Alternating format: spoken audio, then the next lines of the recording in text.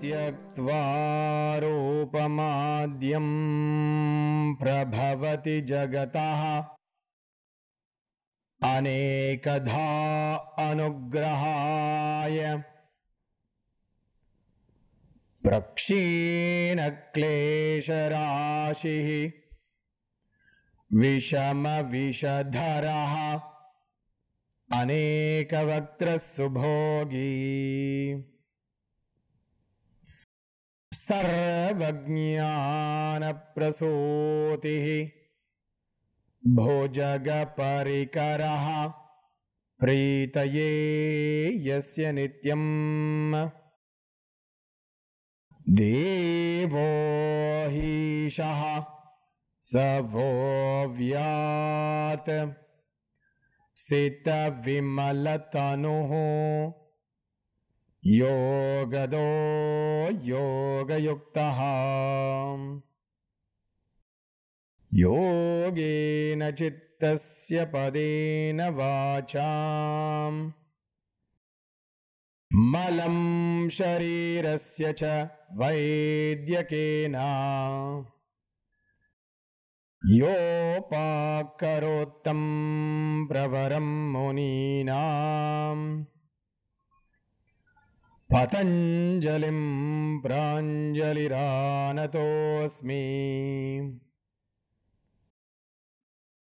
आबाहुपुरुषाकारं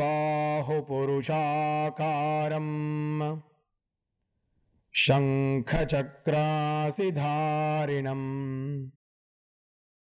सहस्रशिरसं श्वेतं प्रणमामि पतञ्जलिम् श्रीमते अनन्ताय नागराजाय नमो नमः।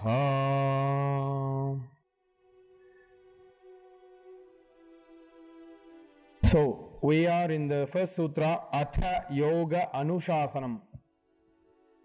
Last week we talked about the definitions of Atha, where we saw different meanings for this word Atha and why basically this word is used as the first word of the Yogasutra of Patanjali. It's a very auspicious word and it already sets forth what is required from the student and the teacher, which is a commitment, what is known as pratignya. And that's why the first word is Atha, and we spoke about that in detail last time. Today we will try and complete the sutra. The sutra is Atha Yoga Anushasanam. The second word of the sutra is Yoga. Yoga is, in this context, the topic of study. So the first sutra is saying, now we are going to study the yoga teachings or yoga philosophy. There is one clarification that is needed from this word yoga. What yoga here in this sutra is meaning is the philosophy of yoga. There is also the word yoga that is used in Sanskrit language that also has other meanings. For example, in astrology they use the word yoga. Nalla yoga undu means there is a good yoga at this time. There the astrological word yoga is a little different from the word yoga here. The word yoga here represents the Patanjali's Yoga Darshana. Yoga is one of the 6 philosophical schools, and that is what is being talked about here. So this clarification is needed, because when we look at the definition of yoga in a dictionary, you will get many different meanings. Not all of them are related to the word, to the philosophy of yoga. So this clarification is very necessary here. That's why Patanjali clarifies it with the second word following, Yoga Anushasanam. Anushasanam is teaching of yoga. Therefore, indirectly he is meaning, I am now teaching you the Yoga Darshana, the yoga philosophy. So that is what we will have to discuss here. And the second word yoga needs some explanation, because it is the first time Patanjali is using the word yoga. In the third sutra, Patanjali will define what is yoga. But before taking his definition of yoga, it is perhaps a good idea to discuss what are the other meanings of yoga that are possible even within the context of yoga. So today we will take some of the definitions of yoga or some of the meanings of yoga. The first set of definitions or meanings I want to give is from a text called the Amarakosha. Amarakosha is a very old Sanskrit text. It's a first dictionary of Sanskrit language which is created by a teacher or a person called Amarasimha, who was a Kashmiri king, and he was actually a royal king, but he was also very well versed in all the Indian philosophies. He made this thesaurus of yoga, thesaurus of Sanskrit language, which is called as Amarakosha. In this, he defines yoga with, he gives synonyms for yoga. Yogaha sannahana upaya sangati dhyanam yuktishu. Yogaha sannahanam upayam sangati dhyanam yuktishu. He gives different meanings of the word yoga. The first meaning of the word yoga is sangati. The word sangati comes from the origin sangha. Sangha means to come together. In Indian language, we always say sangam. When we say sangam of people, means people coming together. An association of people, an organization of people is called sangam. Sometimes we are using the word sangha to represent the confluence of rivers. For example, in North India, we have few river confluences. Triveni Sangama. The three rivers are joining together. Sangha. So Sangha means there are different things that come together, that unite, that come and form a connection. Now in this context, Krishnamacharya defined yoga in the following way with regard to the meaning Sangati or Sangha. At the first level, when body and breath come together, this is yoga, this is Sangati. This is what we are doing in asana practice. We are trying to bring body and breathing together to form a union so that they move together. He also said yoga is also the sangati of body, senses and prana. Sometimes the senses are leading us one way, not where we want to be. So bringing together body, senses, prana and therefore also mind is yoga. This is also what is sangati. When things are coming together, it is called sangati, sangam. There is also another definition he gives, the sangati of what is called mind, prana and jivatma. He says for those who are believers of jivatma, the concept of sangati is the confluence of mind, prana and jivatma. Jivatma is our consciousness. So you see how many possible meanings can be given here for yoga as a sangati, coming together. He says for those who are believers, what he calls astikyas. Yoga is the sangati of jivatma and paramatma. In the Vedic school, we have the belief that there is individual consciousness that is unique to each of us. But there is one supreme consciousness that is the collective consciousness of the entire world. So yoga is the union of jivatma and paramatma. This is also coming under the definition of sangati, because sangati means bringing things together. So in a way, yoga is a process of bringing things together. Yoga is not separation of things. What separates us is ego. When we say, I belong to this sangam and I belong to that sangam, we are separating ourselves from one community to another. It's based on ego. We say, I belong to this country, I belong to that country. It is separation based on ego. So ego is dividing, but yoga is uniting. That's what is the first meaning of the word yoga, which is sangati. Please remember, this is not definition according to Patanjali. It's the meaning of the word yoga from Amarakosha, sangati, union. The next meaning he gives is yogaha upayam.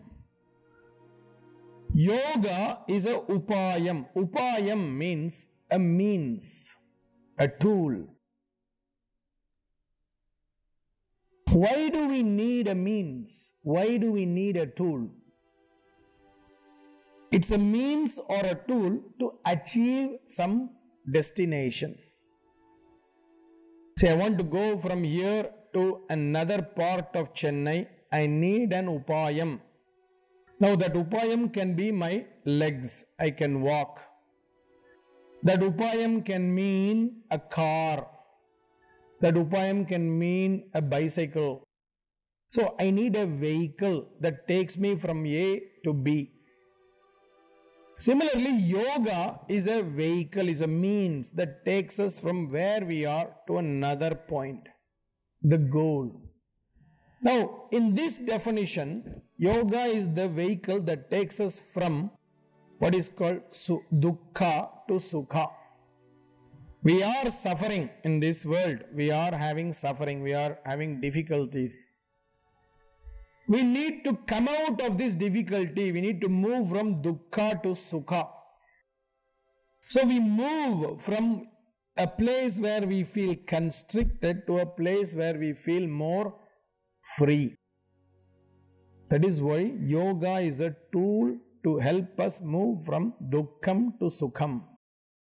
Similarly, from the Vedic point of view, they define this slightly differently. They say we are all bound, we are trapped. We feel trapped by the ego, by the senses, by the world around. From that, we have to move to freedom, moksham, kaivalyam, whatever word you want to use. So yoga is a means for us to be more free, less trapped. So yoga is an upayam. Yoga is an upayam. There's also another way to look at this. The word upa means near. The word aya comes from the root aya, to move. Ayanam, to move. That's why vayu also shares the same root, because vayu moves, wind moves.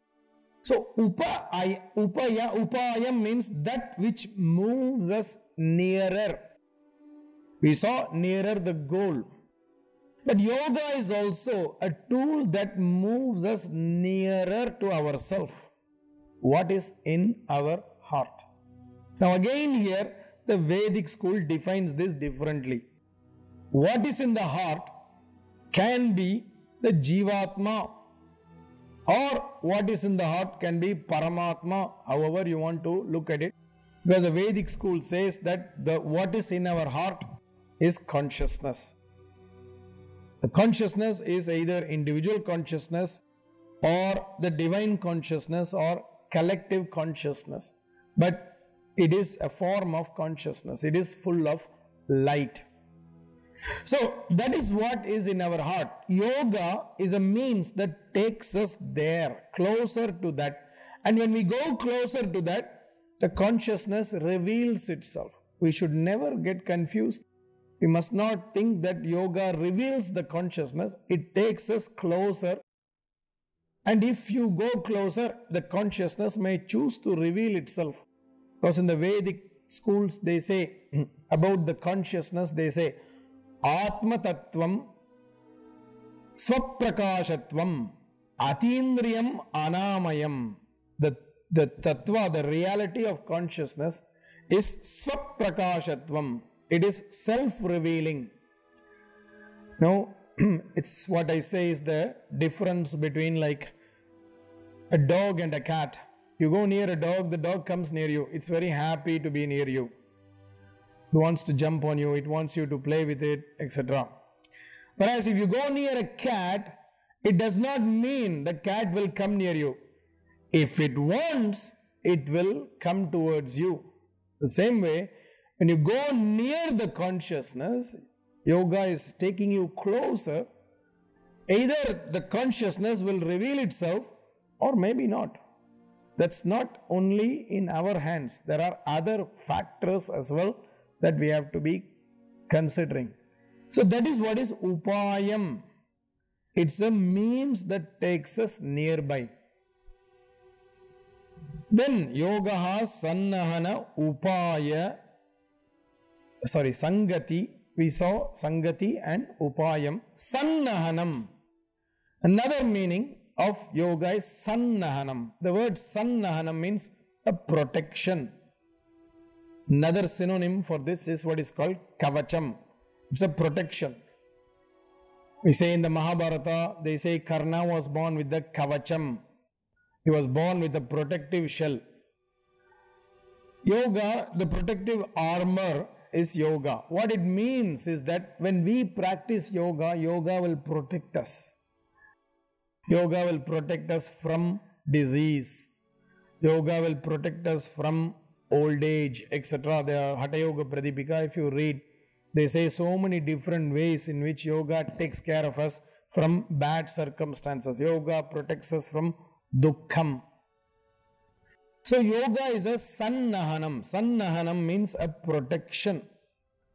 And we can all see this. That's why yoga is a very good form of therapy for so many people, because when people practice yoga, they become healthy. So yoga in some way is protecting them from diseases.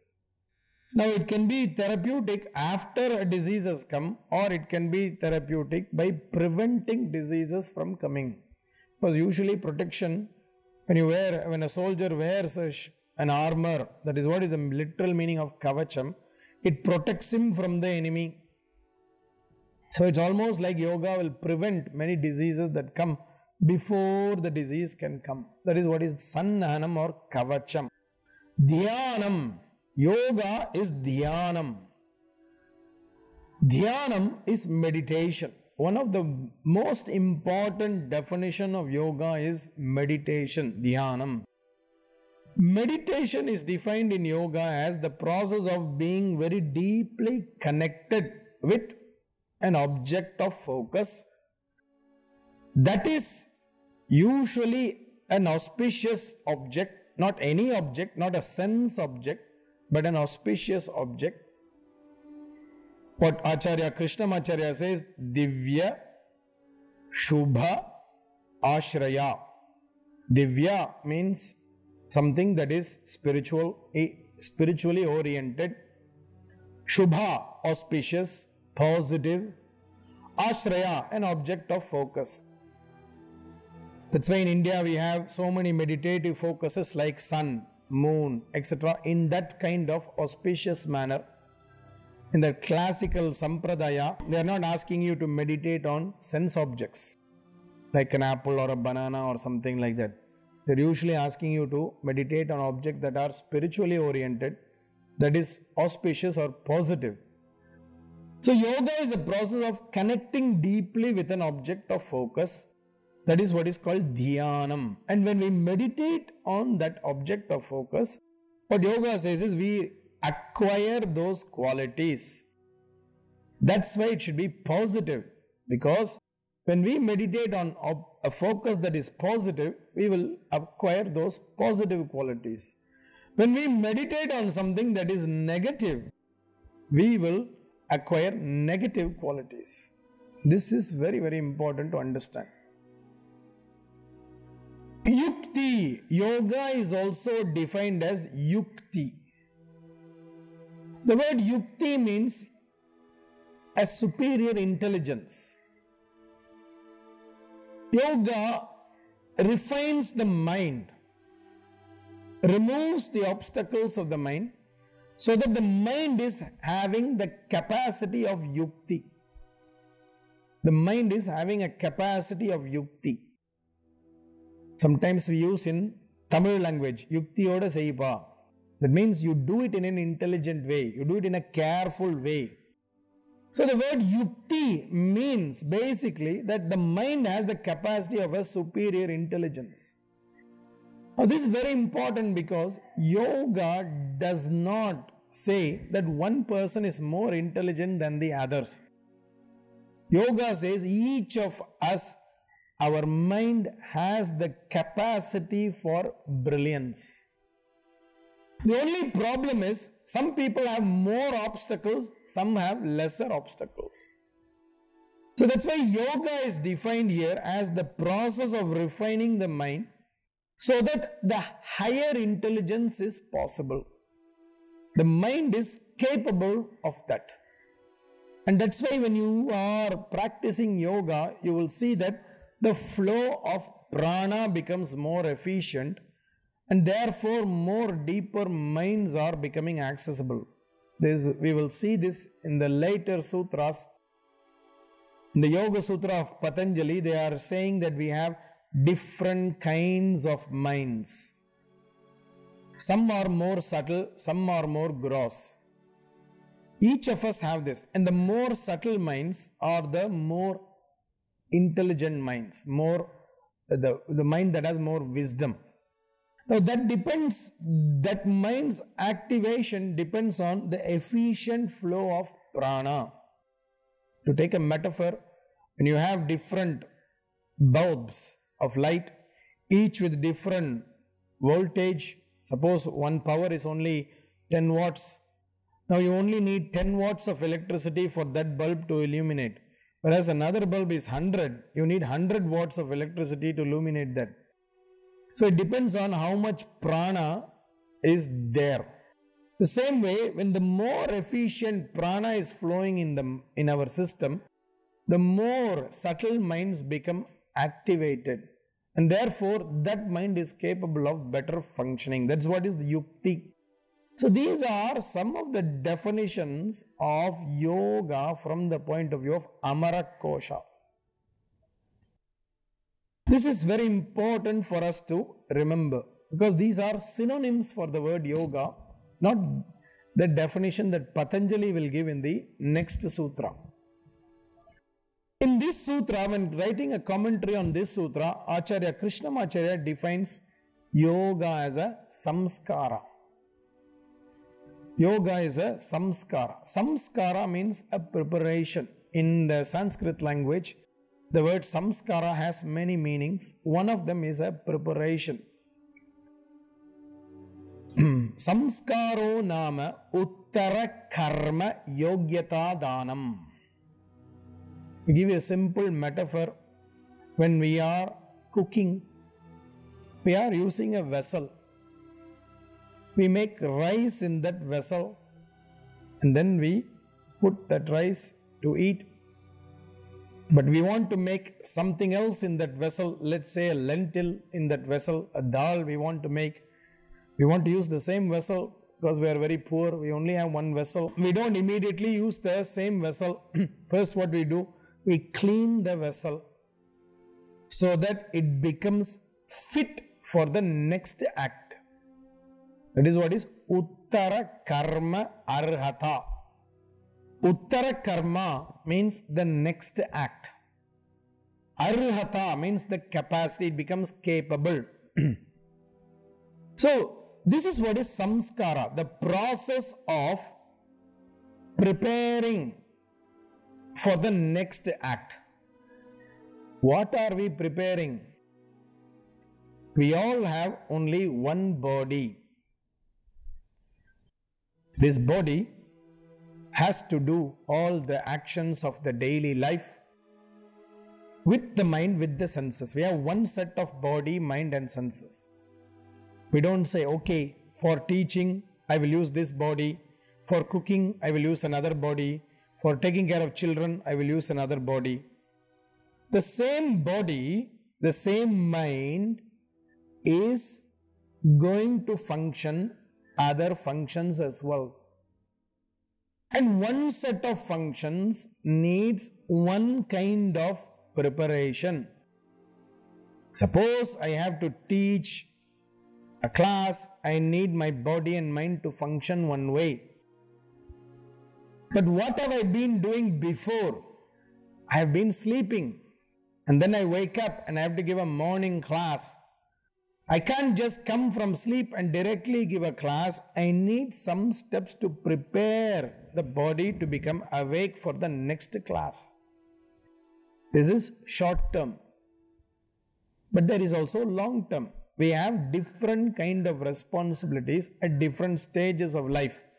When we are young, we have to study in school, we have to study in college, etc. So the main act for the body is learning. The next act, when we enter the second stage of life, what is called the middle ages, the adult age, the responsibilities changes. We have responsibilities of children, we have responsibilities of job, we have responsibilities towards our colleague, to guide our colleagues, etc. The body and mind has another preparation. So, samskara is also preparation from various stages of life. So, that's why yoga is a samskara, means yoga prepares us for the next act, either short term or long term. Ultimately, from the point of view of Krishnamacharya, even at the last stage of life, it prepares us for the next stage, because from the point of view of the Visishtadvaita philosophy, after we die, there is a journey for the Jivatma continuing. So that's why yoga is called a Purusha Samskara. It prepares our Purusha for its journey towards the Paramatma. So it's not wasted just because, oh, I am old now, I don't need any preparation, I can just die. So I don't need to worry about what I do in my old age. No, the old age also we have to do some steps so that the journey for the consciousness in the next step of our life, the next journey is well prepared. It's our responsibility. So that is why this is called as a samskara. So these are the ideas that come from the word yogaha, samskaraha. This is the definition or the meaning given to the word yoga by Acharya Krishnamacharya. Another concept of yoga he presents through a verse. Marudhari Ramatarkshya Bija Sankalanat Imam Yogam Khagola Bhugola Vasibhyo Jivanam Viduhu. It's a very beautiful definition which he presents in the form of a verse. He says the word yoga comes from 4 syllables. Ya, yam, and gam. So these 4 syllables make the word yoga. The yam syllable contributes the ya. A syllable contributes a. So ya plus a becomes ya. That ya plus u becomes yo. Yo plus the ga syllable becomes ga, yoga. So 4 syllables define what is yoga. This is what is coming from what is called bija. Bija sankalanat imam. Every Sanskrit word has root syllables. So here he says there is the root syllables yam, gam. Each of these has special meaning, and he defines. Yam, marut. Marut means the wind, the breath. So yoga starts with the breath, prana. Yoga is connected or starts with prana. Prana is the main means of yoga. If you read more into the sutras as well as the Hatha Yoga texts, etc., you will see that prana is the most important tool of yoga. So prana is the tool of yoga, main tool of yoga. And where is it going to take us? Hari. Hari is represented by the A syllable. In Bhagavad Gita, Krishna says, Aksharanam akarosmi. The A syllable represents Paramatma, the divine consciousness. So, the goal of yoga is to go towards the divine. This is Krishnamacharya's definition. He says, ultimately, we must reach the divine. That's the goal. Prana is the means. Paramatma is the goal. But in the Vedic philosophy, they say, you cannot just go to the Paramatma without the help of somebody, without a medium. That medium is Ukara, represented by the Ukara, the U syllable. Rama, Marut, Hari, Rama, Tarksha. Rama represents the goddess Lakshmi, who is the consort of the divine. Now, in the metaphoric language, this represents all the good characters, values. We say goddess Lakshmi represents the wealth, but wealth is not financial wealth here.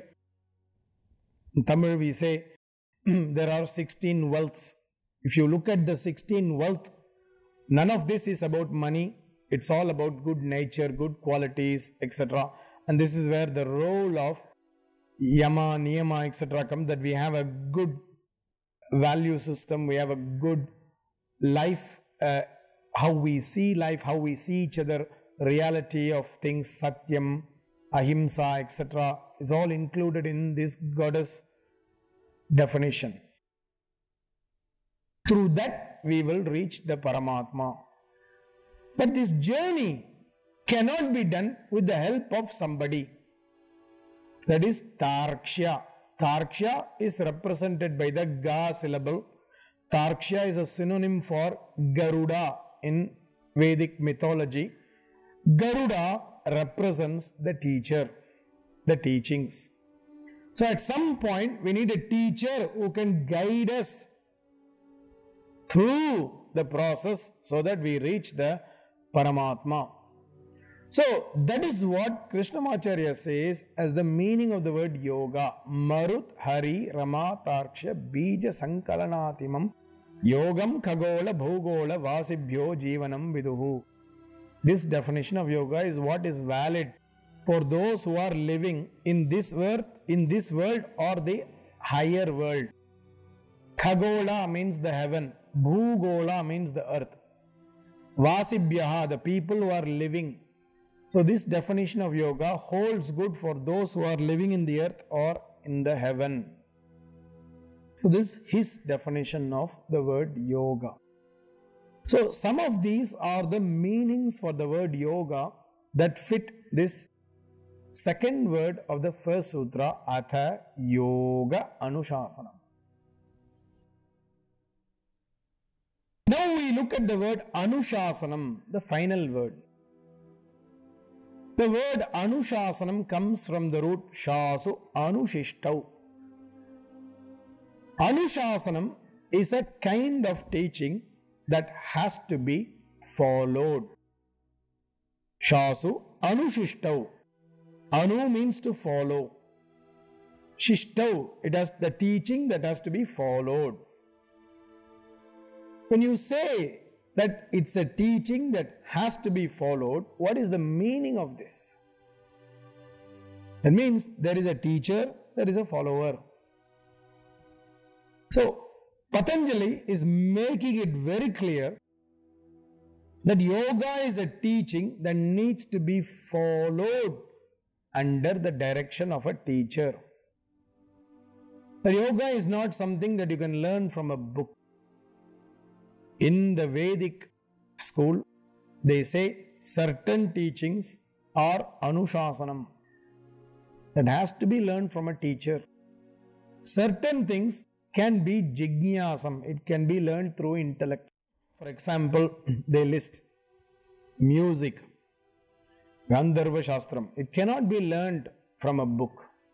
Music needs a teacher. They also include cooking. Cooking also should be learned from a teacher. In the old days, the grandmother or the mother was the teacher usually. Music, arts, they say must be learned from a teacher. Similarly, Adhyayanam, chanting, must be learned from a teacher. Yoga must be learned from a teacher. So they give certain examples of teaching that are only to be learned from a teacher. The same, we can extend this list. In modern times, we can extend this list.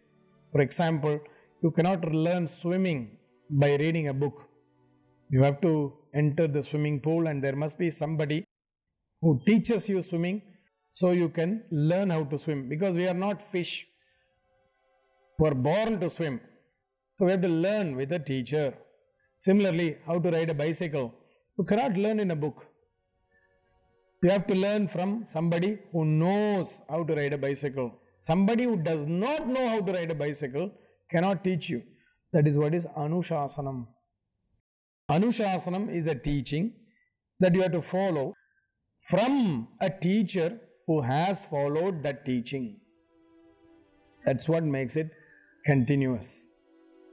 Therefore, by using the word Anushasanam, what Patanjali is doing is that he is acknowledging his own teacher. He's saying, I have learned this from my teacher. I am now teaching you.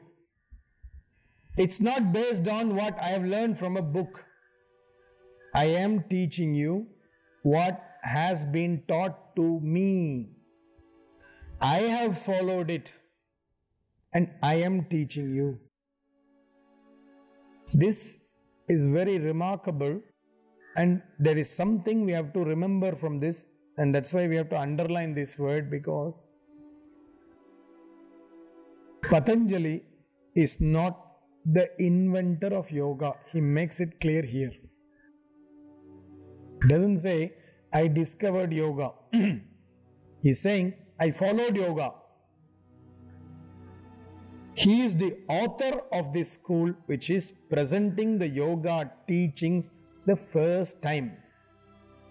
He doesn't say, I discovered yoga school. And in the Vedic philosophy, we say that the yoga school comes from Hiranyagarbha. That is another name for Paramatma. Hiranyagarbha is another name for Paramatma. So, the origin of yoga, who created yoga, is the divine itself. And it is explained in the Vedas that when the divine took the first act of creation, when he created prana, that was his first yoga. It's explained in the Upanishads. So, yoga is not discovered by Patanjali. This is one thing that comes out of this word Anushasanam. Another important definition of Anushasanam. Anushasanam comes from the two parts Anubhava Shasanam. Yoga is an Anubhava Shasanam. Anubhava means an experience. Shasanam represents the teaching. So, Anushasanam is a teaching that can be experienced. So, what Patanjali is saying here is, what I am presenting to you is an experiential science. Everything that I am going to say from now on, you can experience through practice and some efforts, like detachment from certain things. It's not fantasy. So every principle that is presented in the Yogasutra philosophy is an experience. So Patanjali is saying, I have experienced this teaching and now I am teaching you from my experience so that you can also experience. So yoga is not intellectual. Many times we want to understand yoga in the mind. Sankhya school is intellectual. Sankhya, which is the predecessor of yoga, gives a lot of intellectual arguments and discussions. And it makes a lot of intellectual inquiries. That's why many times Sankhya is called the knowledge behind yoga school, because it is intellectual. But yoga is practical. Yoga is saying you can experience. That's why yoga is sometimes called the practice of Sankhya philosophy, the practical side of Sankhya philosophy. So Patanjali's teaching, yoga teaching, is an Anushasanam. And when you say this, It brings us to realize one more concept. When you say something is not intellectual, it means yoga is not concerning the brain. Yoga is not a brain function. Even though they talk about mind. We will see this later when we talk about Chitta Vritti. But when we say experience, yoga is something that we experience with the heart. We experience with the heart. So that's why yoga is an experiential science. It's a movement from the mind to the heart, from the brain towards the heart. So we cannot try to understand yoga in an intellectual manner. We have to understand it through experience. So that is what is the meaning of the word Anushasanam. So when you look at this, these three words set the orientation of the entire text. The entire text is about an experiential study. It is about a teaching that has to be followed with a teacher. It is a teaching where we have to be making a commitment. Atha. It's a long-term process. And we have to be in the present moment. We cannot be in the past or in the future. And what links all of this is yoga, the word yoga. We talked about the word yoga as a sangati, bringing together. My grandfather made another interpretation of this through this sutra. Why is the sutra represented in this order? Atha Yoga Anushasanam, and not another way. Atha represents the ready student. Anushasanam represents the experienced teacher. Yoga brings the two together. This is what is meant.